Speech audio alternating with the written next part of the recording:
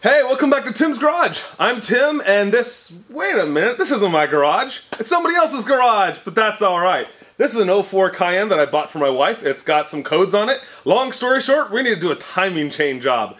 That's right, we're gonna do a timing chain job on one of these. And the reason why I'm laughing is I can't really find a definitive way to do this through a video or a walkthrough. There's old data, there's some posts on Renlist. Everything I found, I'll post in the description below.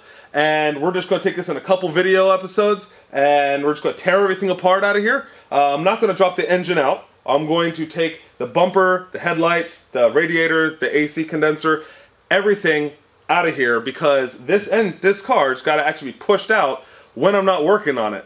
Yeah, it's not my garage, but it's a pretty sweet setup, and I got to say thanks to the guys that are letting me use it. They're actually the guys I bought the Cayenne from, so that's pretty cool. Alright, we got the car pulled out, everything cleaned up, and now these are all the tools you're going to need to get down to ordering parts for the timing chain cover. So, we got your general sockets and adapters. A couple things I would definitely recommend you get is some actually decent high tooth ratchets. Some of these places are really tight, but you can do it without. One thing that you absolutely have to have, and if you have one of these cars, you already have a 12 point, okay? You're going to need some 12 points. You're also going to need Torx, the sockets, and the, I guess the torque bits, right? I don't know exactly what to call those. The rest of these are just regular sockets. You're going to need a 27 mil. Now the timing lockout kit comes with a stupid 27 mil socket for some reason, like as if you don't have sockets for this job and you're going to do this with it. Doesn't make sense, but they include it. I'm not going to go over that tool right here. I'm going to do that next. Why we use one tool over the cheap eBay stuff. So just, you definitely need some flatheads. These guys are invaluable with a 1/4 inch driver and some electric tape, because it's really tight. In fact, that one bolt was almost impossible to get to without it. You need some compressed air and an air gun to blow the leaves and crap out of there. Mallet, different tools, some magnetic trays, Ziploc bags, and a Sharpie. To take that crank sprocket off, you need a really good impact. This is one of the really good ones, and a lot of air. I run a system of 100 psi, 95 psi in this building, and I had to jack it up to 140 in order for it to take off this. Maybe we'll do it less, but that's why I just cranked it all the way up to the regulator, and it took it right off. That crank bolt also will fit a 1.16". So I actually ended up not using this. I used this to just turn over because I already had gotten it out. And these are the kits for the Torx and the 12 point. Some other useful things were this vinyl hose. I think that's 3/4. The other one was 5/16. That's pretty much all you need. That and a bucket and a whole roll of paper towels and soapy water and whatnot. That's it. That's all you need to take these parts off. All right, let's get back at it. Alright, so I didn't want to make a video on how to take the bumper and the headlights and all that stuff off. I figured if you can't figure out how to do this, please, maybe you shouldn't be trying a timing belt, but Pelican Parts has a great write-ups on how to do a lot of this service. Not how to do what I'm doing, but how to take the bumper off and everything. One thing I will add to that is that the turn signal markers, I'm pretty sure you do not need to take these turn signal markers off. In the Pelican Parts write-up, it says to take this screw off and then remove the turn signal, and then there's one, and then the next step they said this one also needs to come off. That's not accurate. Both of these need to come off in order to take it off. However, getting these back in place, just leave the damn thing in place, reach in and unplug the wire. That's all it is. It's just this. It just plugs in. You should be able to just reach in there and unplug it and leave these attached. So that's the first thing. The second thing is the pictures. They show there's a secondary bolt here, which there isn't. At least on this model, okay? And I'm pretty sure they're all kind of like that. And then there's this one. This is a Torx. This one does need to come off. It's this screw, and they're the same on the other side, so everything's mirrored. The ones down at the bottom, the ones at the top, and then of course the wheel well liner, and just give it a good yank. Don't pull out, pull forwards. As far as everything else goes, pretty self-explanatory. I'm not going to bore you through everything else, but the one thing is these clips here, right? They have a clip on the back side and a little spring, and it's really easy to get on the other side. However, this side, the AC manifold is in the way, and instead of undoing this bolt, which I'm probably going to have to do to get this thing back in place, but to get it out, I just took the circle clip off the bottom, right, and then pulled with a pry bar up, because you can pull the radiator up. It's just loose here, and just wiggle it out of place to get it off. That's how I did it, and I'm sure I'm going to tell you how to put it back on the right way when I go to put it on, because I'm not exactly sure how to do that, and I'll find out. So those are the couple tips. Everything else are just bolts on and off. And the headlights, if you don't know how to take the headlights out, well, you're going to be in for a treat, because it's literally just a little tool. You turn in there and they pop out, bibbidi-bobbidi boop. No big deal. So the next step, which is where we're going to start the real meat and potatoes of these videos, is we're going to drain the coolant and fluids out of all these coolers, right? Now, before I did this, I took the car to a shop and have it removed from with refrigerant, right? And I had them reclaim the refrigerant, okay? It doesn't need to be under vacuum or anything. Just have them remove the refrigerant, and then when you go back, they'll put it back in for you at a very low cost. I think they're going to charge me like $85 to do that. And I actually have the equipment. I have the vacuum pump, the reclaimer machine. I don't have a tank. My tank has 410 in it, and this is a 134A. So I'm not going to reclaim this. I'm just going to pay the $80. I'm going to pay $20 anyways to do the AC. So you have to do the AC. And after looking at this, I mean, there's the engine's right freaking there, just begging for a timing belt. So anyways, I'm going to start draining things. I'm going to start doing things. And if I find something weird, we'll just approach that as we go. So let's get at it.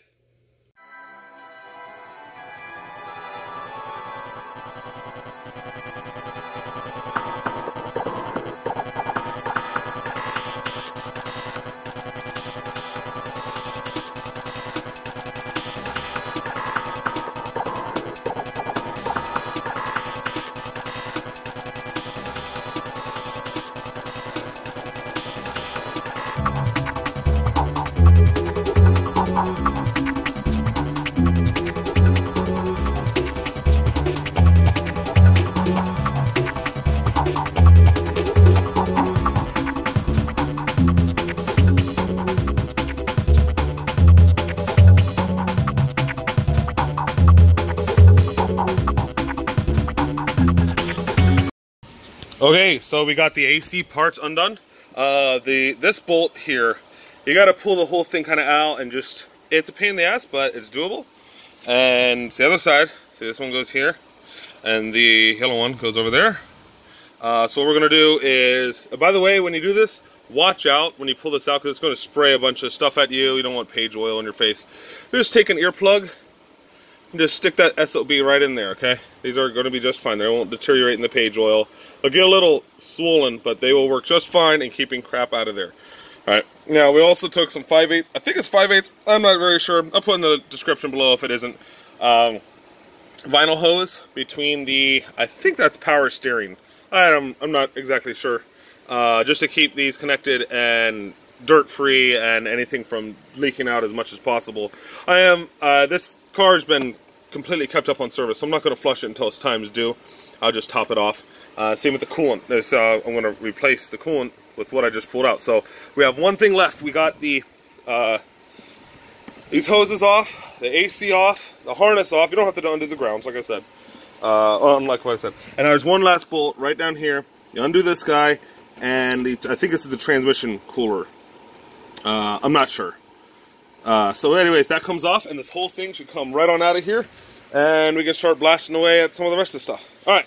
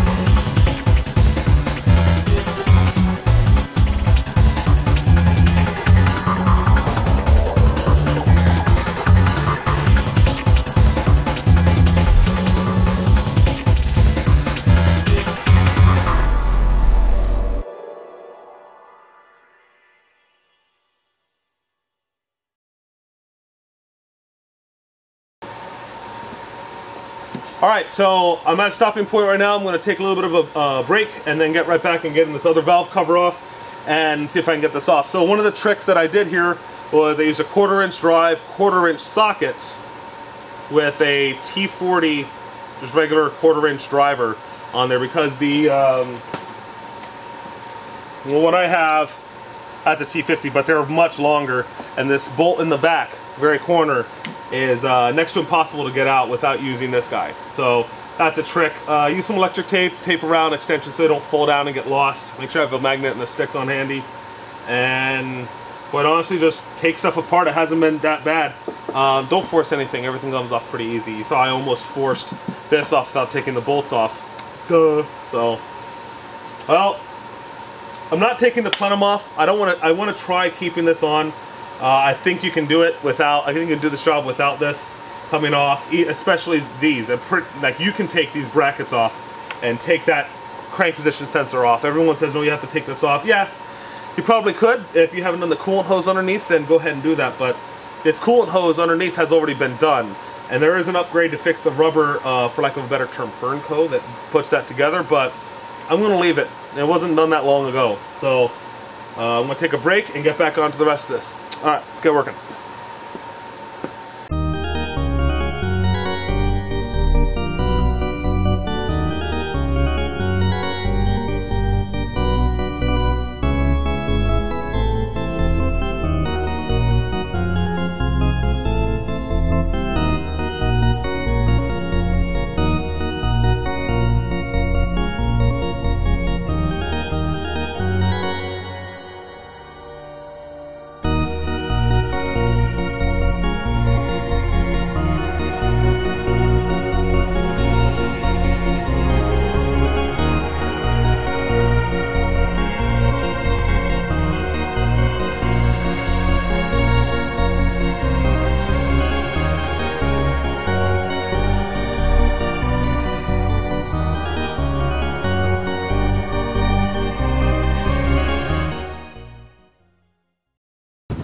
So this Nitro Cat's pretty freaking awesome, and what I ended up having to do is jump up my air compressor all the way up, get 150 psi, 140 psi, and it took it right off.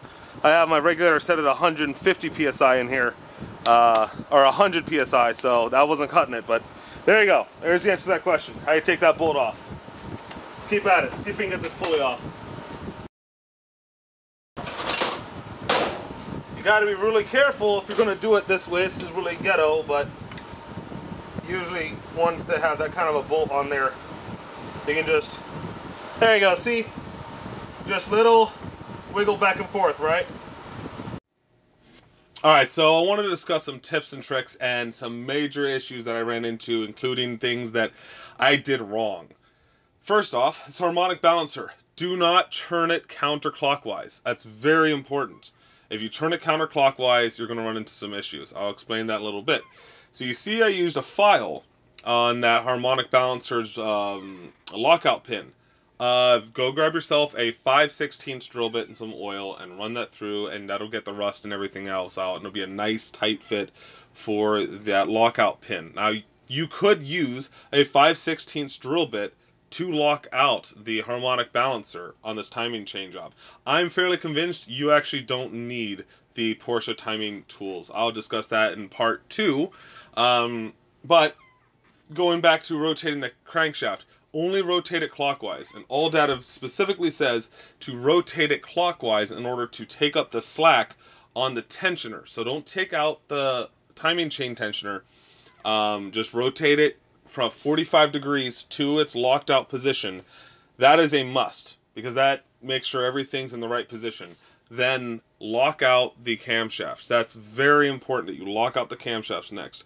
I did not do that, and it's gonna take actually a fair amount of work for me to fix this problem, because right now I have the engine 180 degrees out. It's the camshafts are upside down essentially, so I can't use the lockout bars that come with the kit.